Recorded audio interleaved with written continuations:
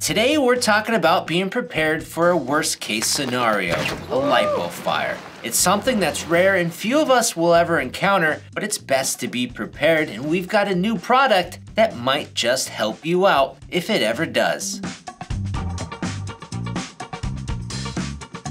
Now look, it's pretty dang rare for LiPo batteries to catch fire, and it feels a little taboo to even be talking about this topic because we don't want people to be scared of batteries, but it is good to understand the risks. All lithium batteries pose some sort of risk to them, and there's tons of consumer products out there that have lithium batteries in them. From earbuds to smartwatches to phones and electric toothbrushes. If it's powered and wireless, it probably has a lithium battery inside. I had a cell phone years ago that was recalled because the batteries were catching fire in people's pockets. It didn't happen to me, but crazy stuff happens. And honestly, crazy things happen to anything that comes with risks. We all understand that gasoline comes with risks, but we still drive cars. Having the awareness and the knowledge of those possible dangers is how you have a safe experience. And with LiPo batteries, it's always important to follow the recommendations set by your battery and your charger manufacturer. Now this video isn't about charging, it's about a worst case scenario, a LiPo fire. And should that ever happen, do you have a plan in place? Because you probably should, and I think you should consider having a can of this FireSense Plus. Now this is a brand new product for us, something we just got our hands on, and I believe it's something that every RCer who deals with LiPos should have. Basically, FireSense Plus is a handheld fire suppression system that's manufactured out of Denmark by a company called Fire International. The name FireSense Plus applies to their own formula of fire suppressant that you can only get through them, and the stuff is really impressive. Now first, it's rated for Class A fires, things like wood, paper, and plastic. It's rated for Class B fires, which are flammable liquids, things like gasoline, diesel, solvents, and more. And it's also Class F rated, which is for kitchens for things like fat and cooking oil fires. And it's also non-conductive, so if you spray it on something with an electrical current, it won't come back and zap you up to 1,000 volts. Fire International, the manufacturer, has also found FireSense Plus to be effective at suppressing small lithium fires, like 100 watt-hours or lower, as seen in these videos they made, and you can go check these out yourself on their YouTube channel.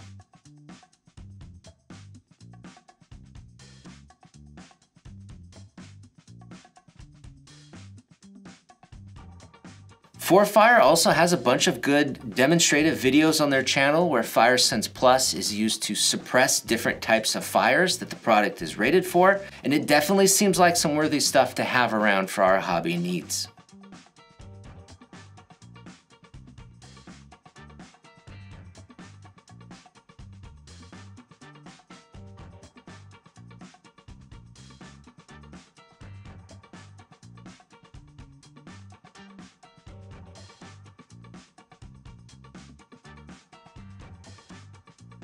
One of the best things about FireSense Plus is how clean it is compared to your typical dry chemical fire extinguisher. For one, it's a liquid-based formula that contains cooling properties to help suppress the flames. And I was told that's one of the main reasons why it's so effective at suppressing small lithium battery fires. FireSense Plus is also biodegradable and it's non-corrosive, so if any electrical equipment gets some of this sprayed on it, it won't corrode. Anything that gets some FireSense Plus sprayed on it, you can just rinse it off with water and then let it dry. Now with your typical dry chemical fire extinguishers, things that are going to be ABC rated or some combination of that, these things are kind of nasty to use, and when you use them and spray them, they spray out big foggy like clouds. If you're inside or in tight quarters when you spray one of these, it's pretty hard to see after you've sprayed it. And that dry chemical tends to go everywhere. It's also not a really good idea to get dry chemical on your skin or breathe too much of it. Dry chemical is also pretty corrosive, so you don't want to get this stuff on your electronics, and a cleanup job after you spray this stuff is going to be some work. Now FireSense Plus comes in this little 13.5 ounce can. It's not a lot, but it's not meant for big fires. If you have a big fire, call 911 or your local fire department. These little cans were originally designed to be stored in real race cars, little boats, things like that, but they're also perfect to use on small RC batteries, like mentioned, around 100 watt-hours or lower.